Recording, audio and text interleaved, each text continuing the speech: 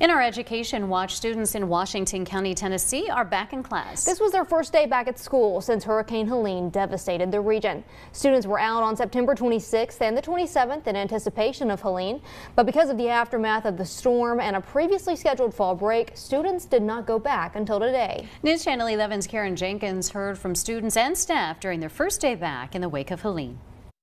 Here at South Central Elementary, 17 students either had their homes destroyed or damaged in the floods. I talked to one 7th grader who says he's thankful to be alive and thankful for all of the support of the community. Eli Chapman says he wants to be an artist when he grows up. And now more than ever, he appreciates that he has that chance to grow up, that is. If we didn't get out of our house when we did, we might have died. Eli and his mom, Heather Norton, were at their home along Highway 107 when the floodwaters from the nearby Nolichucky River started rising that Friday morning. At first, they thought they'd be okay.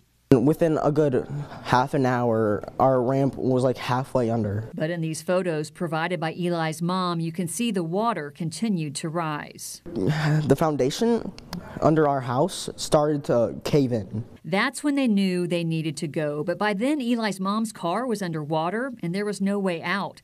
They called 911. Emergency workers thankfully got there in time. Were you treading through water to get out at that point?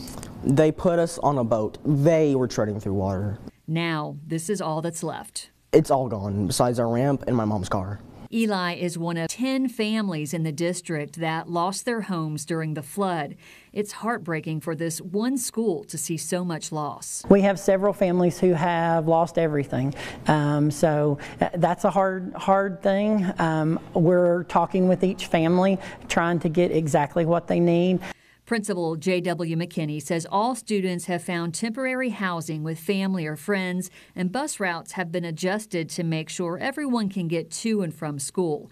And as for Eli, he hopes his mom can get a new house and a car, but he's got a great perspective. I'm blessed to still have my family. I'm blessed to still have my cats. I'm happy.